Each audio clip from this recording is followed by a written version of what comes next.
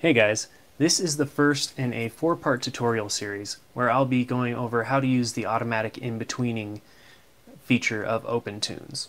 Basically what I'm going to do is show you how to take one key pose and a second key pose and create a series of in-betweens between those poses automatically using OpenToonz. In the first part, I'll be going over how to draw your first key pose effectively in preparation for in-betweening. In the second part, I'll be going over how to make your second key pose effectively in order to facilitate in-betweening. And then I will show you how to create the in-betweens using the automatic in-betweening feature of OpenToonz.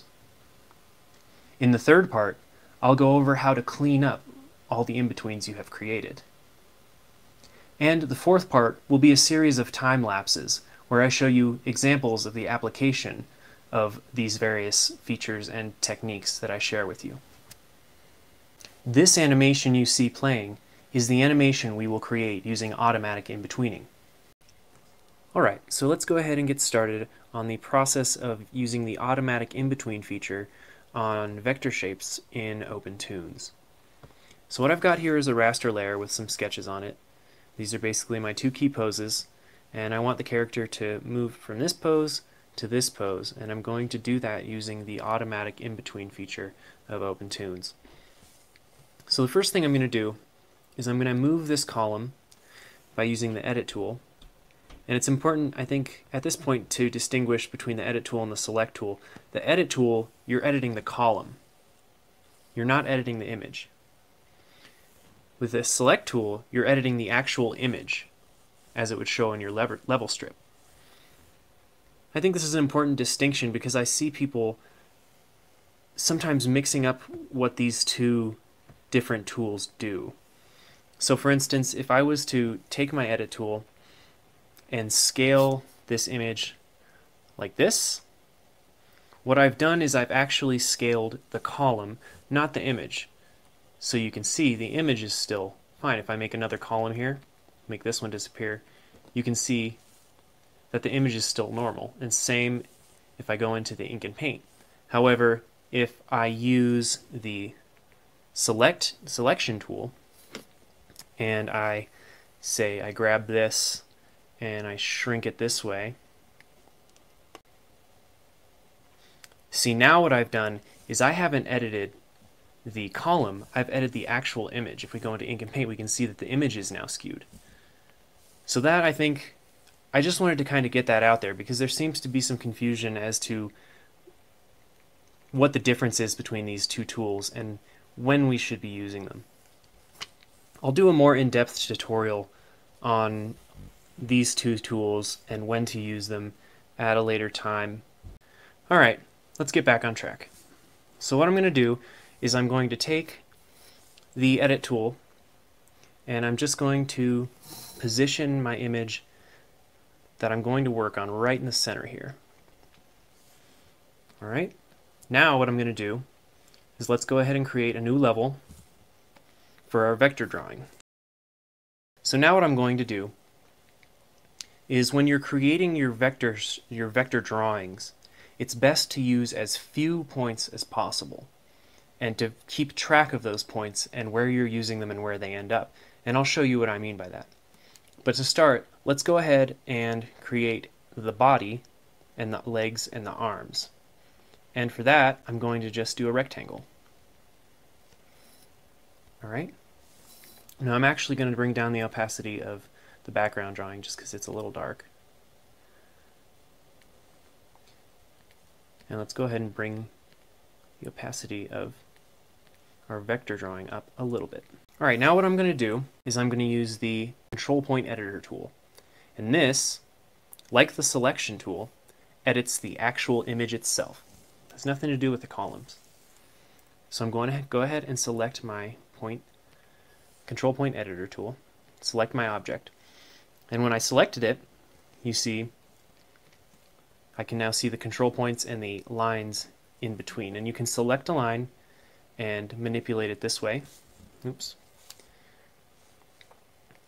And then you can also take the I forget what these are called, but you can pick these up and manipulate them to get a little bit more control.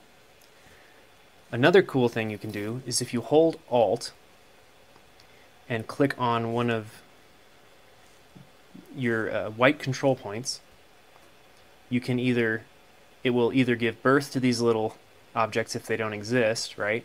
Or if they already exist, you can hold Alt and click and it will take them away and make this a sharp corner. Also, if we take these little anchors, I think that's what they're called, and you can see how they aren't connected to each other. If we hold Alt and click one of them, that will now connect them to each other, so we can get a nice smooth corner, and you can manipulate them as you see fit.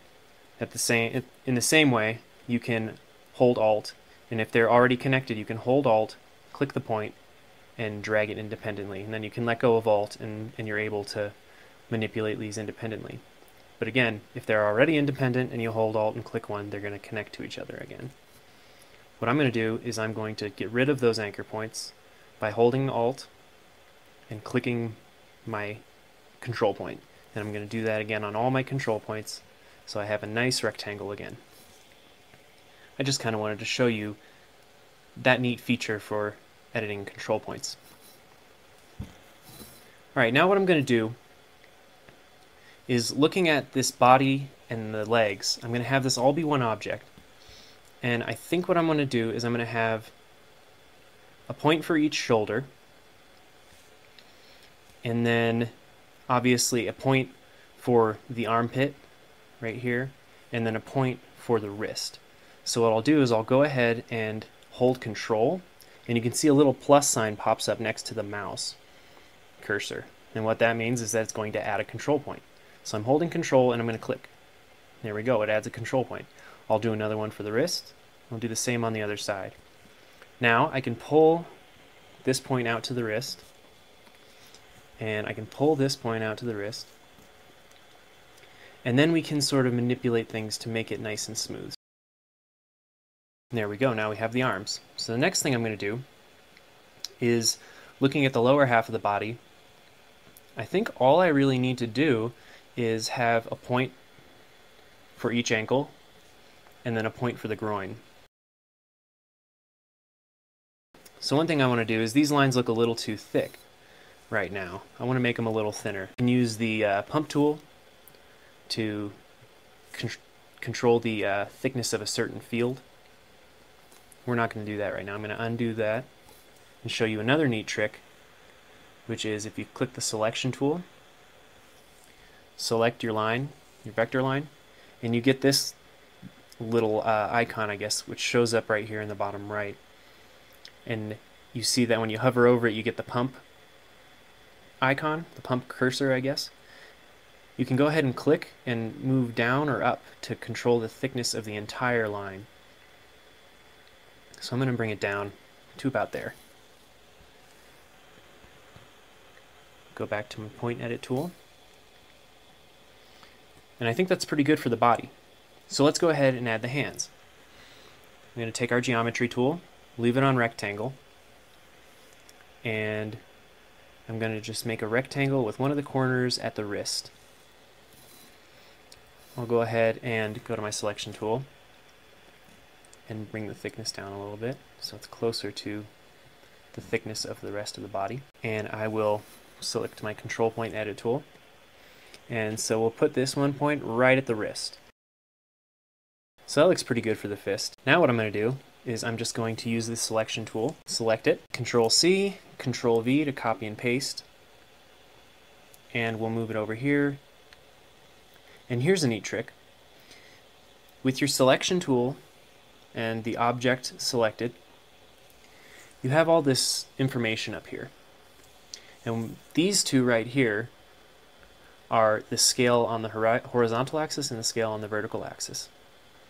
Now, obviously I want this hand to be flipped. So one way to do it is I could just go like this and sort of approximate. That looks like it's about the same, right? Undo that. Or you can come up here and add a negative to 100%, and it will flip the object automatically.